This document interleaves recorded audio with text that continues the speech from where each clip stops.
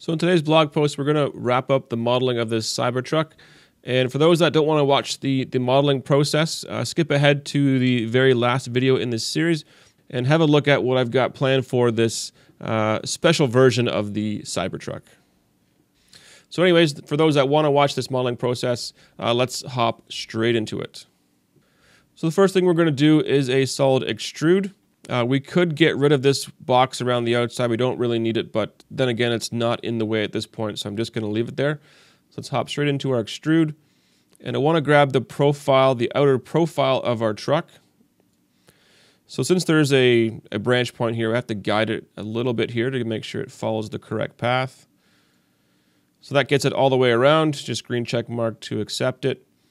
And mine has already come into the completed settings. So let me just jump back to the default settings. So this is how your operation probably looks when you first start this solid extrude.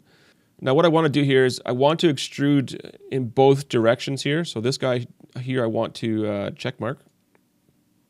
And the reason I want to do that is that's going to keep my geometry here in the middle of my model, which for this project I want to do. So when I'm defining the distance to do this extrude, I need to keep in mind that it's not only moving 1 inch in this direction, but it's also moving 1 inch in this direction. So if I want an overall thickness on this part of 2.5 inches, I need to set my distance to half of that. So half of 2.5 is obviously 1.25 inches. So that's going to set up our 2.5 inch width for this truck. Screen check. Now before we get much further, I want to separate my solid from my wireframe geometry as far as levels are concerned.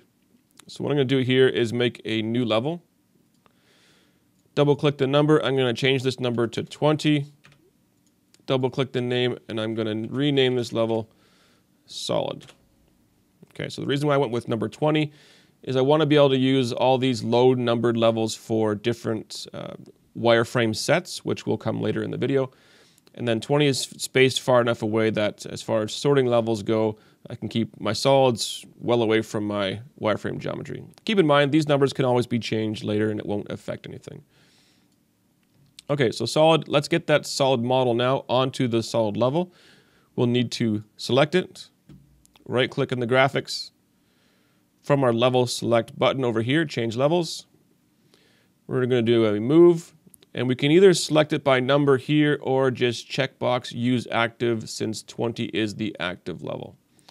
Just make sure you're set to a move, hit OK, and notice the entity count did change. I now have one entity on the solid level, and that is the solid model. Okay, so let's keep moving along here. Next up, I want to do the side window cuts, profiles. So a couple things to point out here. Maybe let's talk about that in 1 second. Let's do the easy stuff first, and then we'll get into that next. Okay, so with this wireframe creation I'm about to do, I want to make sure that it ends up back on my wireframe level, which is level 1. So moving the checkbox back over there. So anything I create now will end up on the active level. I'm going to create some wireframe, and I'm going to create that side edge, I guess we'll call it, from the very front to the very back. And I'm going to hit the blue check there because I'm going to create another line, but I'm going to create it slightly different. And next I'm going to create the edge of the roof at the top here. Now for this, I'm going to change my line type from 2 endpoints to midpoint. I'm going to click on the very midpoint of this edge, which is right there. So you can now see now when I start to stretch out in one direction, it stretches out equally in the opposite direction. So I'm just going to click anywhere along this edge. See, I'm getting the visual cue there for, I guess that would be vertical, or no, that's probably horizontal, sorry. And I can place it anywhere. Let's go right there. And I can still modify this line because it's not locked in yet. I can edit its length over here. And as far as the length I want to go with, I want the overall length of this line to be 1.5 inches.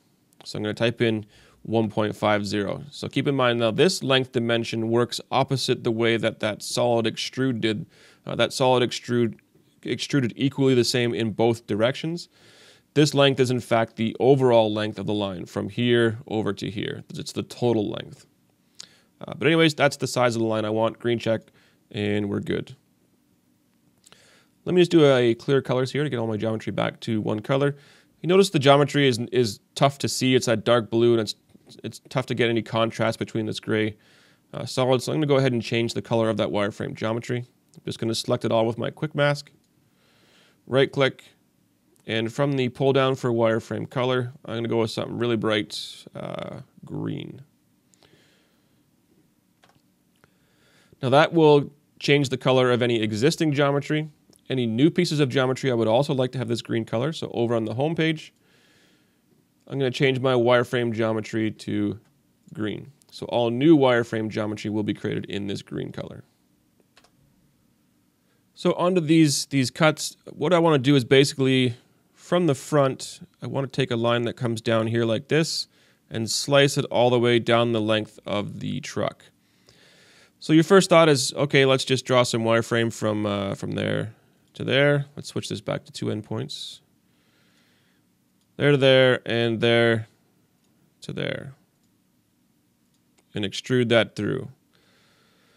So the problem with that is that will not extrude down the length of the car. Whenever you're doing extrudes, the solid extrude, this guy here, the geometry that you select has to be planar, so it has to be in one plane.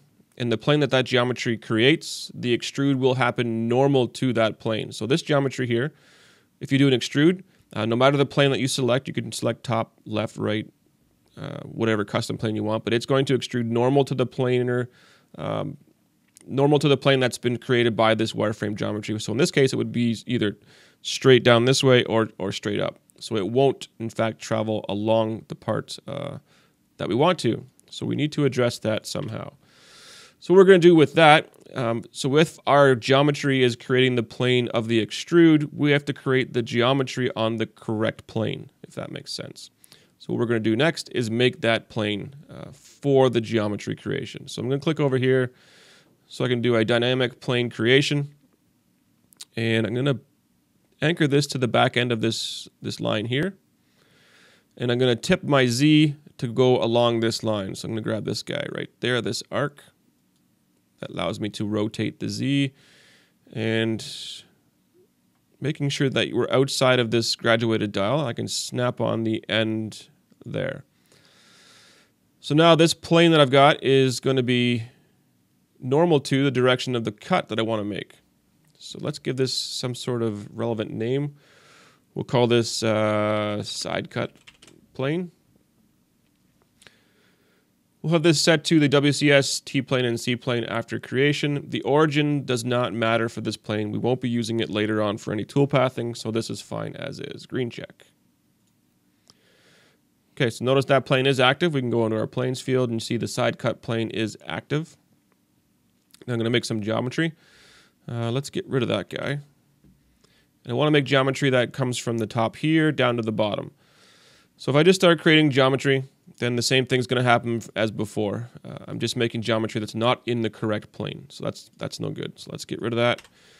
So what we need to do is create geometry in the 2D plane, which will respect the plane that we just made. So now when I do a line endpoint from the top here, notice the anchor point to the bottom here. Again, notice the anchor point. Now we get this line over there. And that's what I'm after, because this is going to create planar geometry that will extrude along the plane we just created. Now basically I just need to close this shape off. Now what I find will happen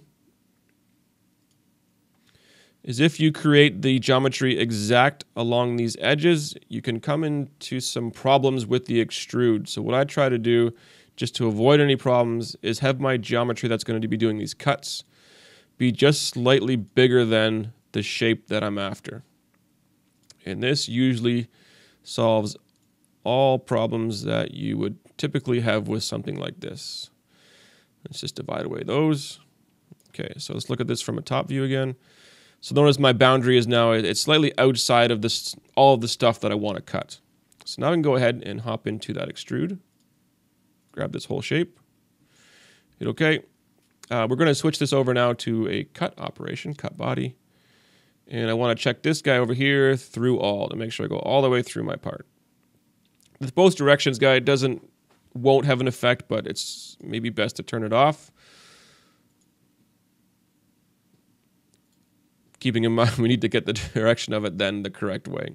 So with both directions turned off, you might need to flip your arrow to make sure it's going through the part. Okay, so that's good. Green check, done. Same thing for the other side. This plane that we created will still work over here. It hasn't been skewed left and right. It's only been tipped up and down. So let's go ahead and hop straight into our wireframe creation for this side. Now I need to switch over to a 3D to get this line in. And switch back to the 2D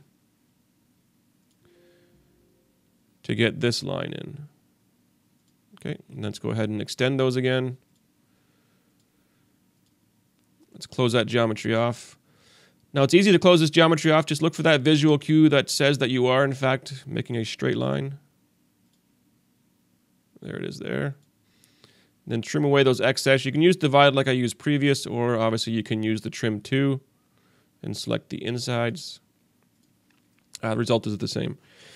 Now with this extrude, I can do a completely new one, or we can hop back over to our solids, come into this extrude cut, and just come over here and add another chain.